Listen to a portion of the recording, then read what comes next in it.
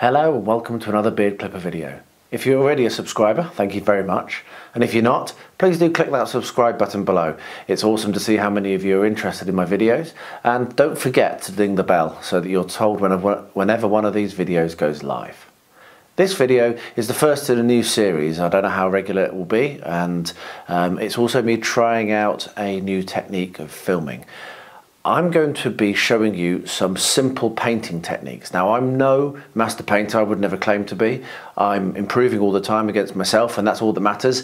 Top tip, don't compare yourself to others. Use them for inspiration, of course, but only compare yourself to what you were doing the day before, because that's how you improve, and that way, hopefully, it doesn't get too depressing because there are some amazing painters out there.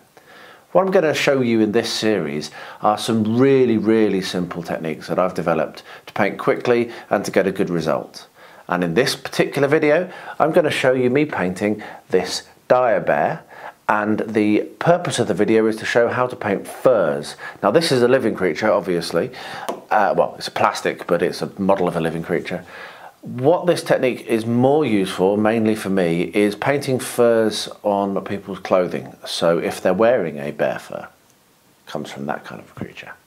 So I'll shut up now, I'll get the camera pointed down, and I will show you the very simple 3 steps that I use to paint furs. So, step 1.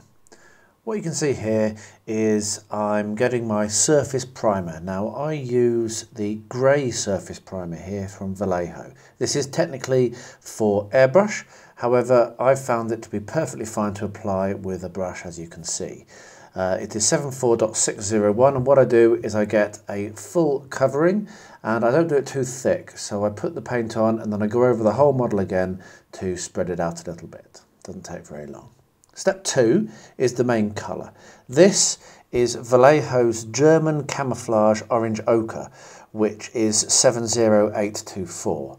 What you can see is I've put some onto my wet palette, but I also am wetting my brush very regularly so that I get a nice thin coat. Now, you might sometimes need to do 2 coats, as we all know, 2 thin coats. However, I've found that you don't really need to, not when you're doing this technique. I've found that doing the 1 coat is perfectly sufficient. And all I'm doing here is making sure that I'm covering everything except for the snout and the claws. And it's a very quick process. It took me about 3 or 4 minutes in real elapsed time, and then I had to leave it to dry. The time between each of these clips is probably a few hours because I want to let it to dry completely between coats, but the time elapsed is very minimal. I've left that for a little bit. It's now totally dry. I now get my Citadel shade, Agrax Earthshade, magic in a bottle. You can see that I've got a little kind of like thing that I sit the Citadel pot in to stop it from being knocked over, which is absolutely brilliant, and I'll pop links to that in the description below. But this is the trick. I'm putting a very heavy wash of Agrax Earthshade over the whole model, apart from the claws and the snout. And then what I do is I let that to dry. And frankly, that's it. There we are. Easy as that. That's how I paint fur. Here you can see the results of the painting at this stage. I take these photographs inside the photo booth that I did a video to show you how to make, which is going to be linked in the description below. And later on, during the same day, I actually finished off this miniature, so I've got a picture of it as well here. So you can see just not very much added to it, but it didn't take very long at all, past what effort I put in for just the fur.